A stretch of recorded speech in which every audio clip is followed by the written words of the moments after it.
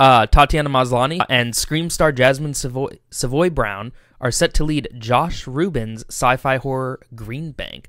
Written by Aaron Horowitz, who wrote The Cleansing Hour, Green Bank takes place in a real American town where Wi-Fi, cell service, and all other radio transmissions are heavily forbidden. First of all, Josh Ruben.